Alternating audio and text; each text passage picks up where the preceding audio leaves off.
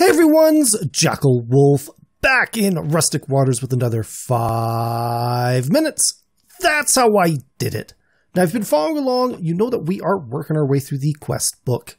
Last episode, we did the Take Them With You quest, which is basically a rat upgrade for the warrior. So we used that on a rat, and then we actually combined it with the swimming upgrade or the water breathing upgrade. That got us a swimming rat that could kind of come out there with us and help protect us while we go and fight mobs and stuff like that. We used him for that. We did some exploring. It was a lot of fun.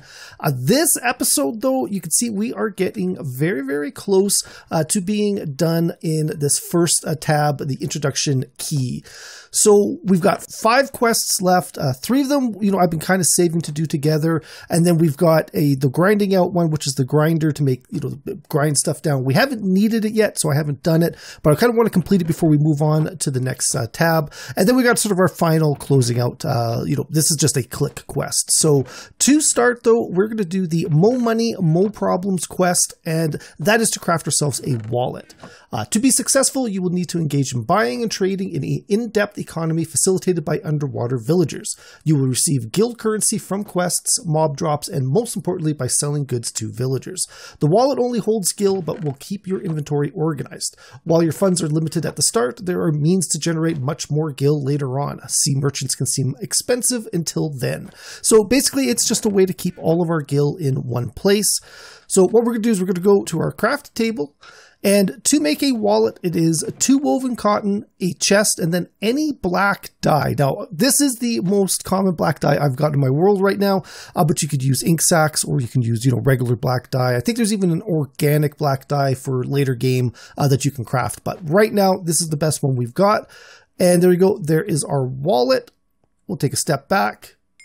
There's our quest. Open that up. Our reward is 1 5 gil. It's not 15 gil. It is 1 5 gil note. We'll hit claim on that. And if we go, we can open up our wallet. We'll go shift click up there. We've now got $5 in it. Now, I've actually got some additional money from the civs down below. We've been collecting these $1 coins. Very, very, very handy, very useful. I'm actually just going to take these as is, and we're going to go throw them up into our little wallet there. The next 2 quests are kind of hand in hand. That's the 2 something for nothing quests. And, on each tab, there's going to be something similar to this where basically on each page, you will find quests with a fancy border. These are your test your might quests. These optional tasks will give you the opportunity to turn in items and resources in exchange for gil currency. Gil can be used to purchase some convenient items on the Gil Exchange tab or purchase goods from deep sea villagers. So to do this first one here, we need to collect 3 fabric mesh. It will consume it. So that means you don't get to keep those items. You're basically selling the game these items, and you'll get 2 $5 gils. So basically 10 gil. I was going to say $10 there. You'll get 10 gil. These are not repeatable ones. That's something to keep in mind. It's not a way for you to get infinite gil, but it is, a way to get at least a little bit earlier on. So to make the fabric mesh, we've done this one before. It is 4 woven cotton and 5 string in a tailor's workshop. We'll take all 3 of those. We'll go back to the quest book. Because it's a consumable one, it's saying, hey, do you really want to do this? Detect submit down at the bottom. It's now complete. There you go. We can now claim our gil rewards. We'll go back out. There we go. Quest complete, something for nothing. We now have, we open up our wallet, an extra 2 5 gil bills, and we've now got 100 gil in our wallet, which is doing pretty good. One more of these, though, on this page. That is the Goopack Heat, something for nothing. Again, it's the exact same tooltip, so I won't go over it again. But in this case, we need to do 16 of them. It does seem a little bit high, but the Goopacks aren't very, very difficult to make. Basically, we need magma shards and woven cotton. I've actually got 2 from 2 episodes ago when we crafted them originally. We need to make 14 more to get up to that 16. So to get those magma shards, we need blocks of charcoal and then a little bit of fire in our world. We'll throw that. I might actually have made it there. I think that's not quite. There we go. And then we just watch. I think that's it. There you go. There's our magma shards. Throw that into our workbench. magma shard, woven cotton, Goopack, 16 of those. We're going to open that up. Detect, submit again, 16 complete, reward, claim that back, and go open up our wallet, throw our bills in there, and we now got 110 gil, which is really, really cool. But what we want to do now is we want to kind of purchase something. And this is more of a demo. I don't really need to do that. But one of the places that talked about spending that, which is the Gil Trades tab down there at the bottom. You can see we've previously spent a little bit of Gil. We got the auto users for our little automatic rat sifting station. I guess I want to call it sluicing station. Oh, wow. Look at that guy. He was loud. He's also kind of stuck between my buildings there. Anyways, so we'll go back into our quest book and back down to the guild trades. And for this example, what we want to do is I'm going to buy one of these, it's so loud, these survivalist strainer denses. That's because I need one in my world. This is a good opportunity to do it. I'm going to hit that detect, submit. Nothing happens. That is because, for one, I don't have that 20 gil bill. And so what we're going to do is we're going to go open up my wallet.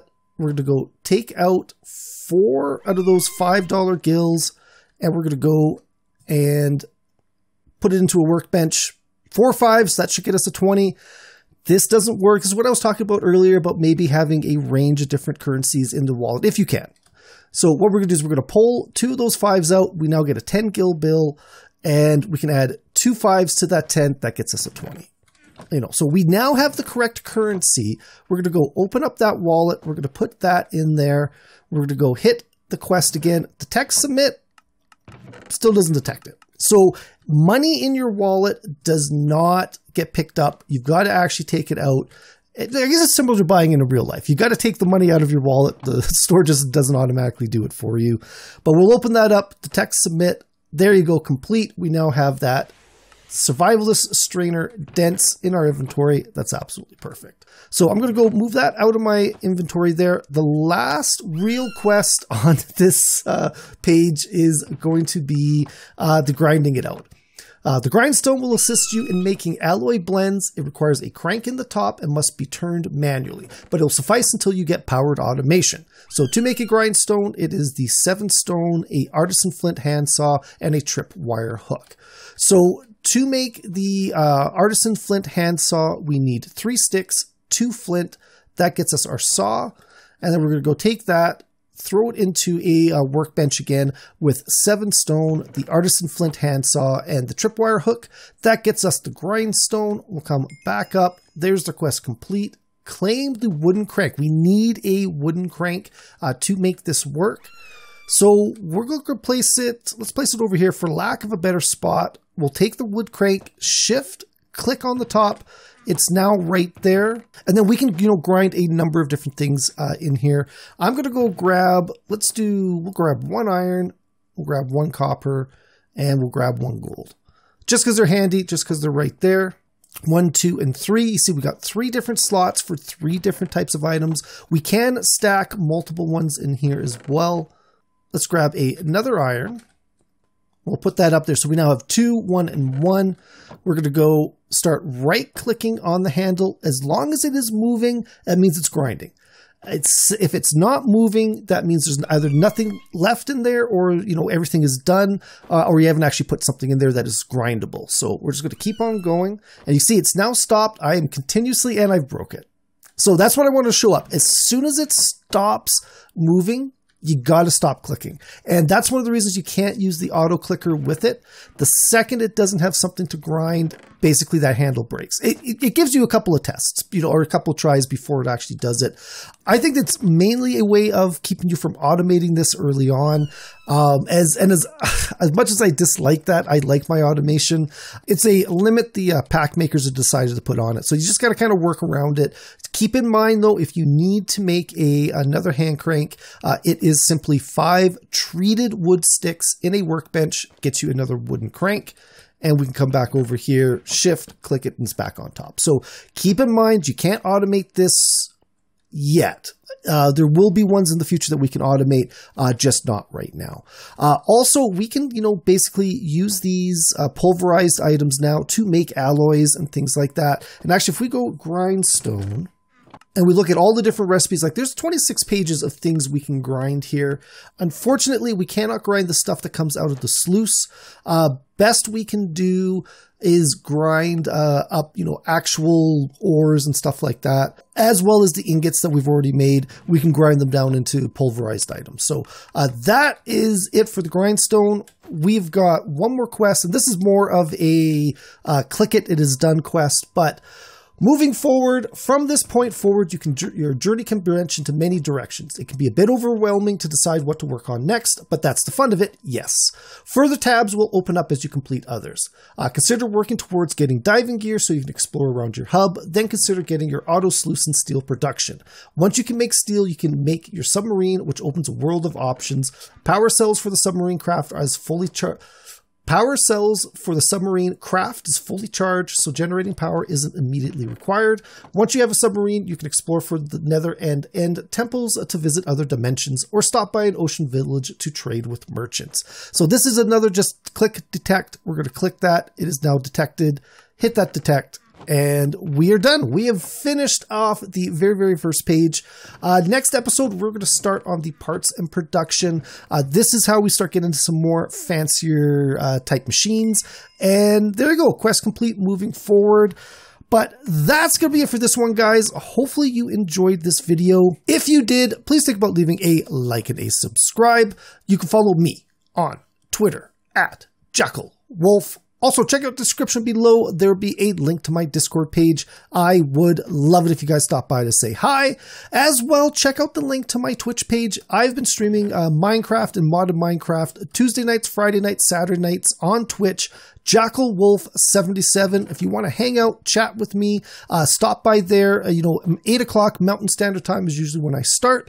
And there's also my Patreon page. If you enjoy this channel, if you enjoy this content you want to support, stop by, check it out. There are a lot of great perks out there for all of my supporters. I just broke a torch there. One of which is the Patreon only Minecraft server. If you feel like, if you want to hang out with me on a server, that is a great opportunity to do that. I usually am on my server about, Monday nights, in the evening, hanging and chatting and, playing some Minecraft together. So that is it. I'll see you guys next time.